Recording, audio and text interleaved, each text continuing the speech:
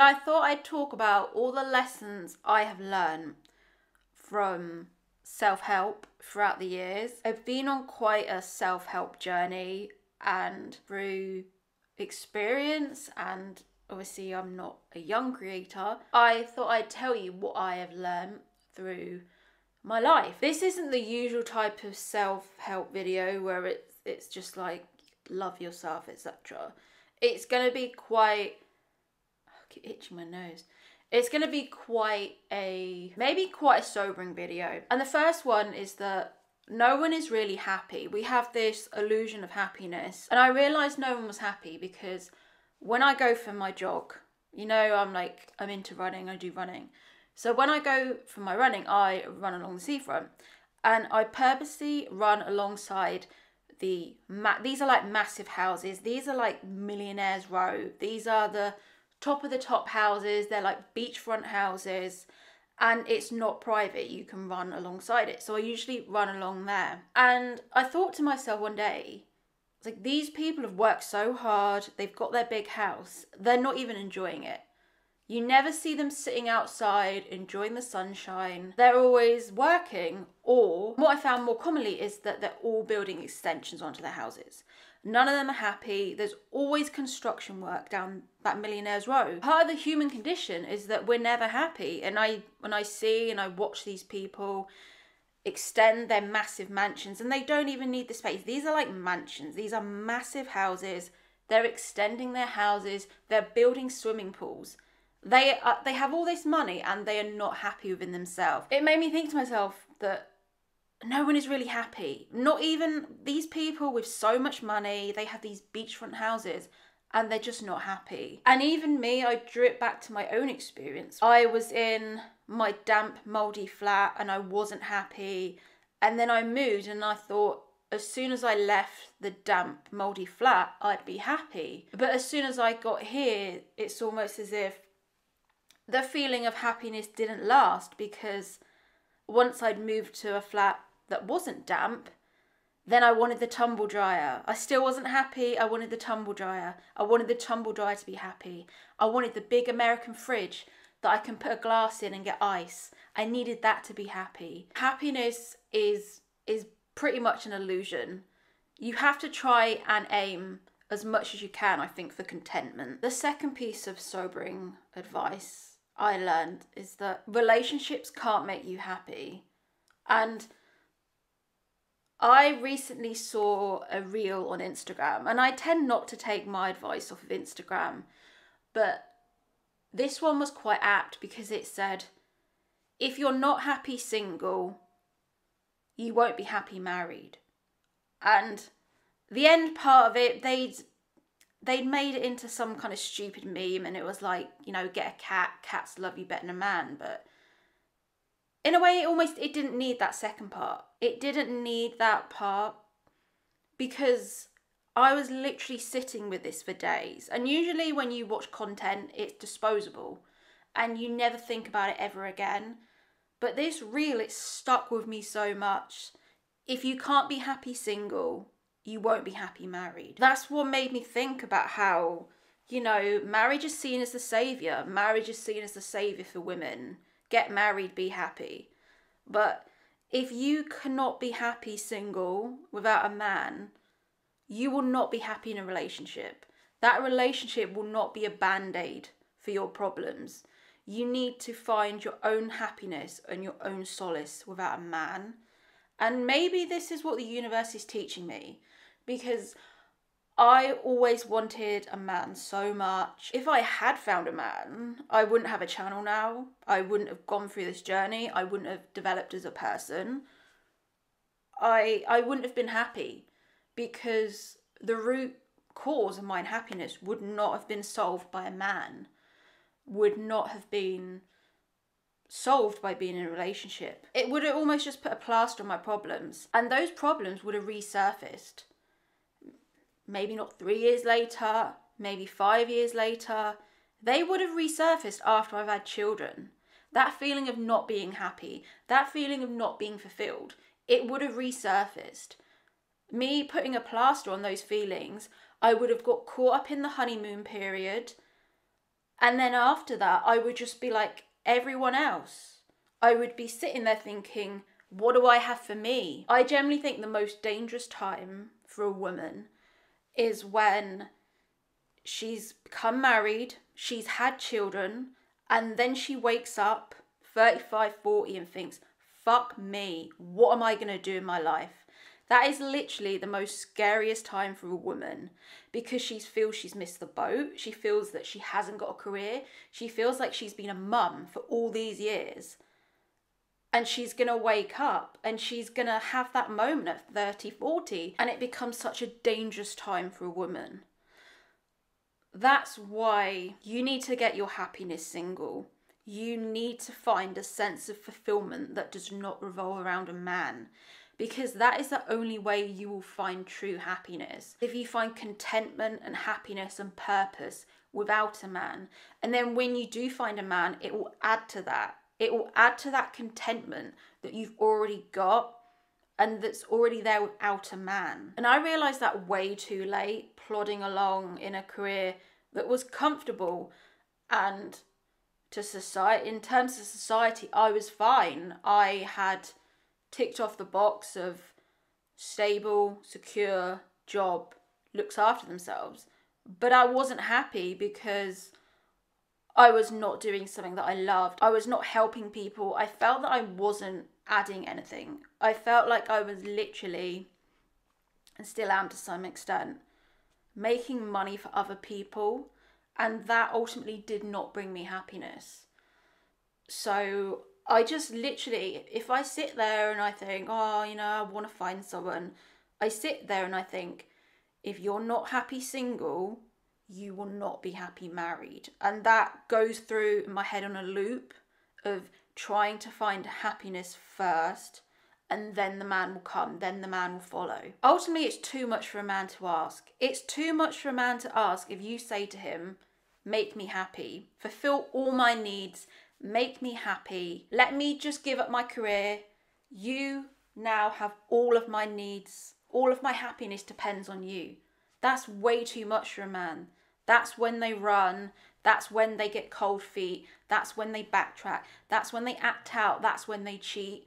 When you give over all your happiness to a man. That's why happy single first, and then relationship. This is going to be a tough one, and I'm probably going to get called toxic for this. And that's why I started videos, because I wanted to generally put out the truth. And I thought, if I just put out the truth and what I believe, ultimately that will get interest and I'll find my audience. But the third one is controversial. But if you're a woman and you're overweight, do not go on a dating app. It is brutally honest. When I think about being overweight on a dating app, I just wish someone had told me, do not go on the dating app. Take a year off, take 2 years off, get to being healthy, get to being right mentally, and then go on the dating apps. If you are overweight and you go on a dating app, you are literally just going to get so hurt and so broken as a human being. And I wish someone had told me that. I wish someone had told me the truth. And the truth is, a lot of men do not like overweight women. And that was hard for me to really take in. I wish that people had been honest with me. I wish my friends had been honest with me. I wish they told me that I was fat. And that's kind of sobering to hear. And it's like, I wish people had been honest with me. It's only now that I actually feel self-esteem. Whereas before, I would let men treat me badly because I didn't feel good in myself because I was fat. I had to feel grateful for a day. I had to feel like, oh, I'm not really worthy of a decent man because I've got no self-esteem. I've let myself go. It is the toxic message that nobody wants to hear. I had been brainwashed basically by thin white women telling me to be fat was okay. To be fat was fine. To just tell myself affirmations, to love myself was enough. When the results I was getting on the dating apps were telling me the opposite.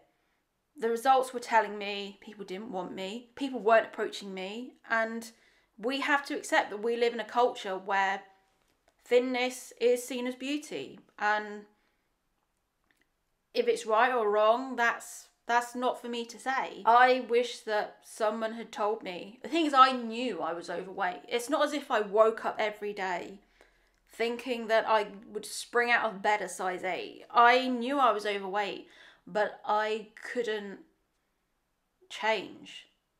And I couldn't change because I didn't love myself.